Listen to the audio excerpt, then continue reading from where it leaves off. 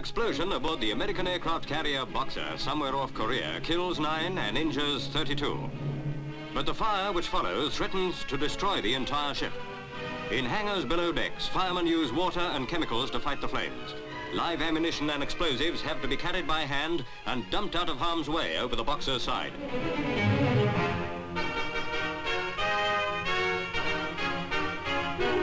Many more lives would have been lost, American naval officials report, had it not been for the prompt action of the crew and the drastic decision to jettison plane after plane to bring the fire under control.